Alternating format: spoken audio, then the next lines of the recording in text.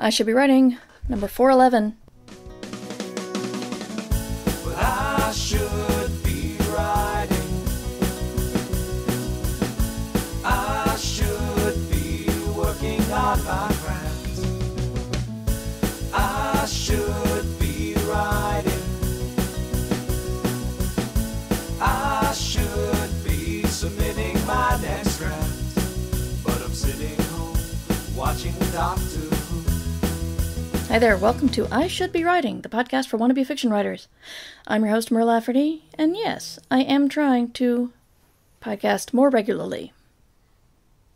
It was embarrassing. Yesterday, I looked at the dates of my most frequent podcast because I never, ever remember what number the podcast is, so I have to look up the last one that I recorded. And I realized that I hadn't done one since May.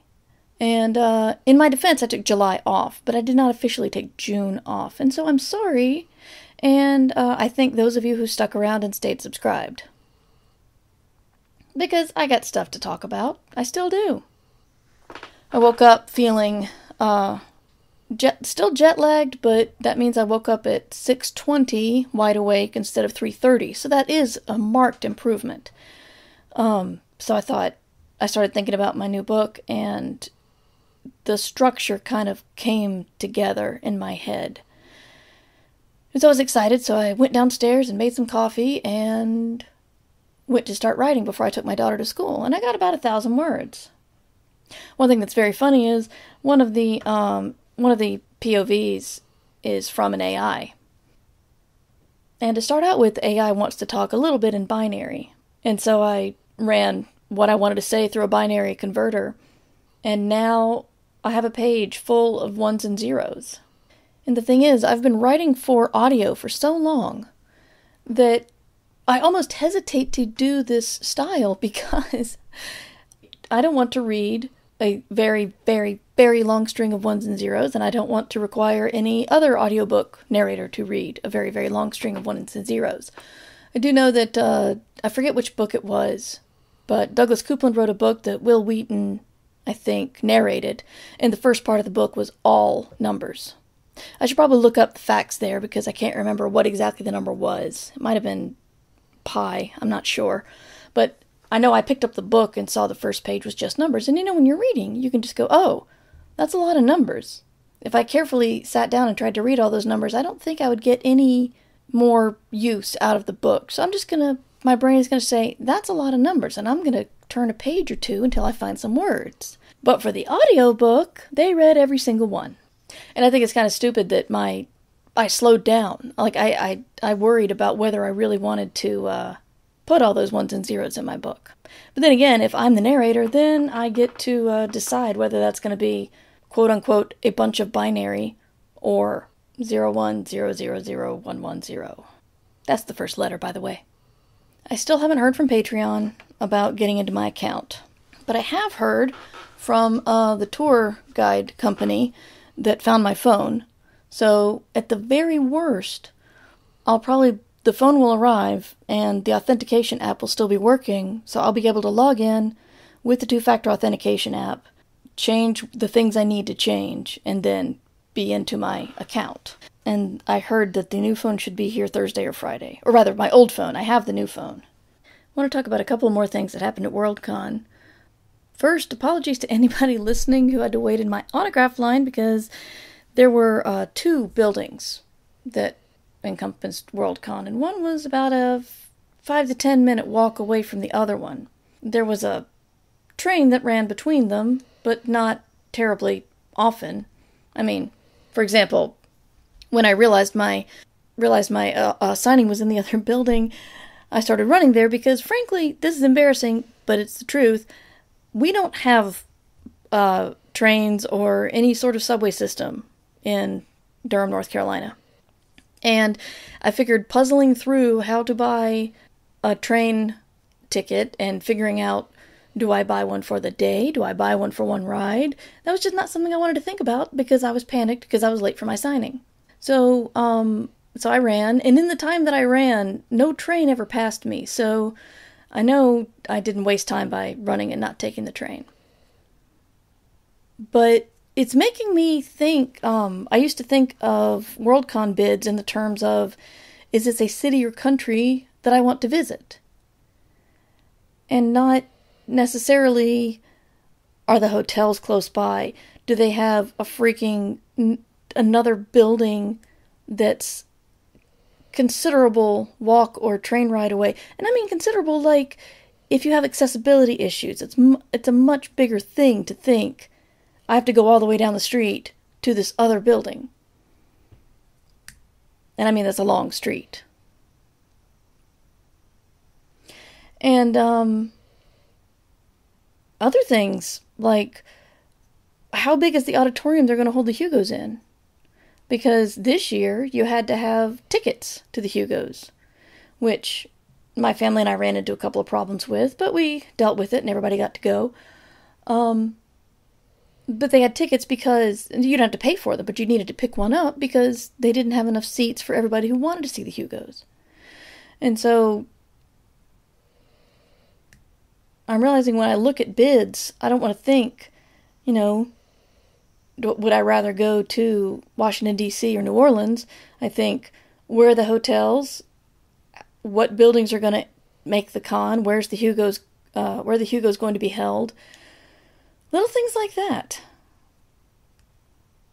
And I gotta say that Kansas City was not a place that I was eager to go, but it was all in the convention center, and the convention center is surrounded by hotels. So when it actually came to the prospect of going to the con and being at the con, it was easy. It was great. Kansas City did a great job. Spokane, not so much, because I had a far hotel, and they didn't really have taxis to speak of, so I either had to walk or figure out the bus schedule. It's become an issue. And I guess I've been to enough WorldCons right now where suddenly I'm thinking about these things. You don't just assume that it's going to work out. That all of that seamless stuff is easy. And I know people work very hard. You know, throwing a con is like sound editing. When it's done right, you don't notice it. And when it's done poorly, then everybody notices. So I just realized I started talking about this because I was apologizing to anybody who waited in line while I was running to my signing. I didn't get a reading this year, which was okay. I don't have anything coming up. But I hate readings anyway, because I've had too many guys interrupt them to tell me how I'm wrong or give suggestions or perhaps start a workshop. And yes, this has happened more than once. I had a guy, I was reading from a book I was hoping to sell and another book that I had sold one time. And I mentioned that the non-sci-fi one had not sold, but the sci-fi one did have a publisher. And he was surprised. He couldn't believe it. That sci-fi one was 6 Weeks, which, was nominated for a couple of things. Today is the day that New York Times guy who's all for people being made uncomfortable by problematic speech, and free speech on campus is the most important thing in the world, and no one should ever lose their job for something they say. He freaked out over someone calling him a bedbug, and wrote the guy and CC'd his boss. So clearly he wanted the guy fired for calling him a bedbug. And now people of color and women on Twitter are just going, are you kidding me? You're getting upset about you would not last a minute being a woman or a person of color on Twitter. And now the guy is sad and he's left Twitter. Boo-hoo. I gotta say, stuff like this just makes me want to move away from social media. I've been spending I haven't been on Twitter much, and I spent too much time on Twitter this morning. I'm having trouble balancing my life. And other people are saying, people are moving away from Twitter and going to Instagram and booktubing on YouTube. And the booktube movement is great, except that makes me think I need to worry about my lighting and whether I've had a shower or not. So because it's on my mind, I want to talk about one other thing, and that is film options. Because I I don't think a lot of people know how they work. Because a lot of people want to say, hey, who would you pick to play characters in your book? And I know sometimes that's just a fun experience. That's just like a party discussion topic. How options work is, first, somebody makes an offer on your work. You hope more than one person does, but what they're buying is the option to maybe make a movie or a TV show. If this happens to you and you don't have an agent, you should get one or contact a writer you know. And if you don't know any writers and you're still getting movie queries, contact me. Because a lot of people want to give next to nothing for options. Because the world is kind of a nasty place sometimes. Some people buy options because they don't want their competitors to make the movie. Not that they ever have any intention to make it. But I try to look at it as, for writers, it's free money. If you find things important, such as if you have characters from marginalized backgrounds and you want to make sure they remain from marginalized backgrounds, then you need to put that in your contract. You can't trust anybody if they say, oh yeah, sure, we'll do that. I know somebody who walked from a deal because there was a plan to change the race of one of the characters. You know, it's free money.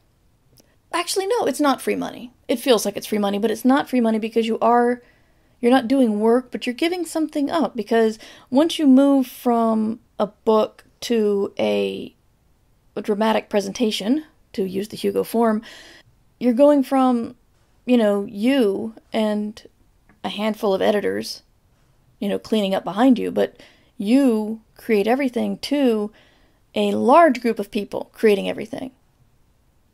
There's going to be someone in charge of casting, there's going to be someone in charge of editing, there's going to be someone in charge of effects, there's going to be someone else in charge, and if you have a vision for any of this, there's no guarantee that any of that will be followed. And so you have to ask how much you're willing to give up. Ursula K. Le Guin was sick and tired of people buying the rights to her Earthsea series and then not making the main character have brown skin or other issues. But if you have something that matters to you very strongly, then you need to put that in your contract or be prepared to walk.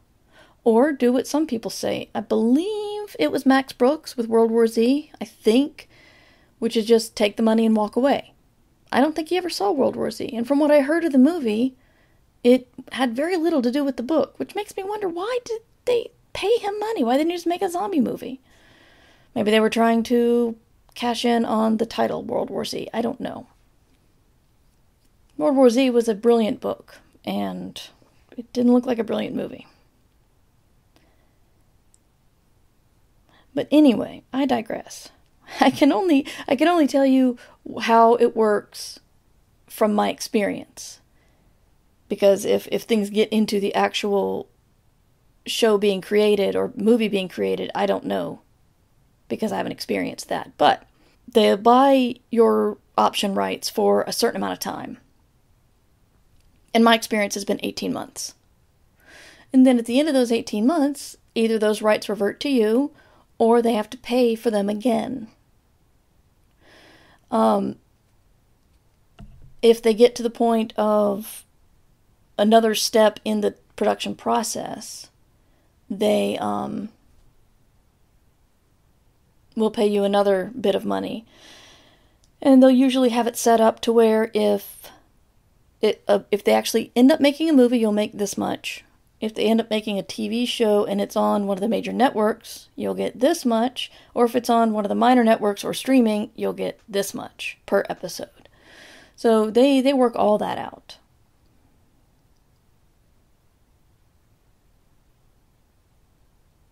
But you really do want someone to look at it. Look at your contract. And I'm not offering to when I said, I just want you to tell me if someone's like offering you $1,000 for your book, because that's not enough for a movie option. That's awful.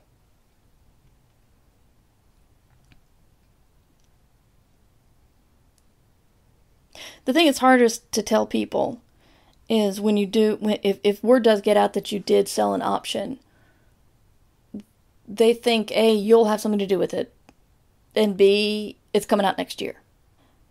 When it very likely won't come out. I'm pretty sure we've never seen a John Scalzi movie. I'm also pretty sure that he's sold the movie rights on every one of his books at one time or another. So it's that's why it's free money, in that someone gives you money and nothing really happens. If it does happen, then you know that what you've done is if you've given up some of your rights. But a movie made of your book, whether you like it or not, will probably boost sales, and that's really awesome. But if you have any questions about movie options that I might be able to answer, feel free to email me at mightymer@gmail.com. Or ask me on Twitter, which I seem to be on a lot today, at mightymer. And if you just want to look at my site, it's merverse.com. Still can't get into Patreon, as I said earlier. Let's hope I hear from support soon, or hope that my other phone gets here so I'll have my authentication app. Two-factor authentication, it's good for security until it locks you out of your thing. So if you have two-factor authentication, and I think you should, and somebody gives you an option to have recovery codes in addition to either texting you or using an app, write those down. Because if you lose your phone, then you can't even get into these, you can't even log into these sites on your computer. Trust me, I know. And so I can't log into Patreon and give you guys any exclusive stuff right now, but if you'd like to support me, or support the Patreon, or check out the I Should Be Writing archives, or check out our Discord chats site, then that's patreon.com/mightymer. And word count on the 6-week sequel stands at 1,096 words. Because I have been writing, and so should you be. Remember, you can support the show at patreon.com/mightymer. I Should Be Writing theme music provided by John Emilio. You can find more about him at johnemilio.com. This podcast is distributed under a Creative Commons Attribution Share-alike license.